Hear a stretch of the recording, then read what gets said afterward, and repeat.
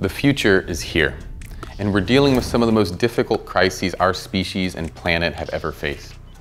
Every year, we have to deal with more disease, deforestation, drought, and death. I started GeneHub because there are too many people who think that there's no hope to solve these problems, who think that life on Earth is basically doomed and that life-saving medical advances will always be unaffordable. Well, we can solve these problems. We have the tools. But somehow, the most important tool at our disposal is barely being discussed. I believe that if the world understood what was possible with genetic engineering, then people all over the world would be able to use this natural technology to solve our most difficult problems: climate change, disease, deforestation, cancer, aging, and even death. GeneHub is designed to help you understand the world of cutting-edge genetic modification happening right now in humans, plants, and everything else. We're a diverse group of scientists who specialize in designing and testing genetic modifications, or gene mods, by utilizing the same technologies that nature's been using since long before us. Our research here focuses on gene mods that solve major issues: increasing human lifespan, creating fast-growing and resilient plants, repairing organs and tissues, solving environmental problems, improving cognition, and even curing cancer. I know you've heard all the usual arguments against genetic engineering. It's unnatural. It's always dangerous. We don't understand what we're doing.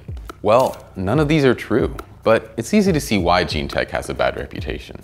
Traditionally, the only groups that have been able to develop and release gene tech have been megacorporations, big pharma, and other elite groups. Most of these institutions don't really care about helping anybody but themselves. They only want to maximize their profit and seize intellectual property, while they actively work to change laws so that nobody else can even compete. These elite groups benefit from the controversy and legislation around genetic modification because it keeps out any competition. It lets them stay at the top and makes it difficult for small, open-source biotech to succeed. But what if we could change that? What if we could break down those barriers and make it possible for anyone to understand genetic engineering? What if we could take this natural technology and put it back into the hands of regular people?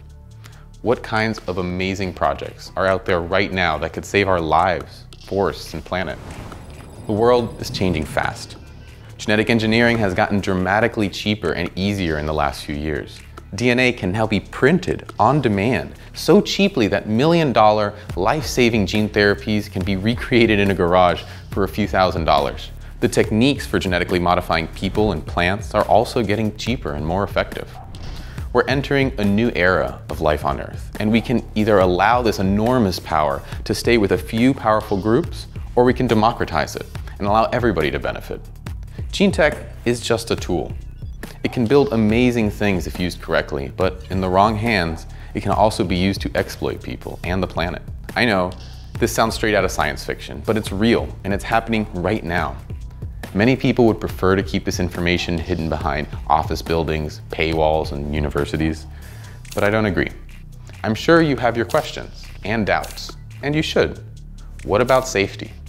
How much of this is just hype? Why haven't I heard of this happening? I created GeneHub as a way to easily explain gene tech to people and share what kinds of genetic modifications are out there right now. I believe this information will help people form communities to advance the right ideas.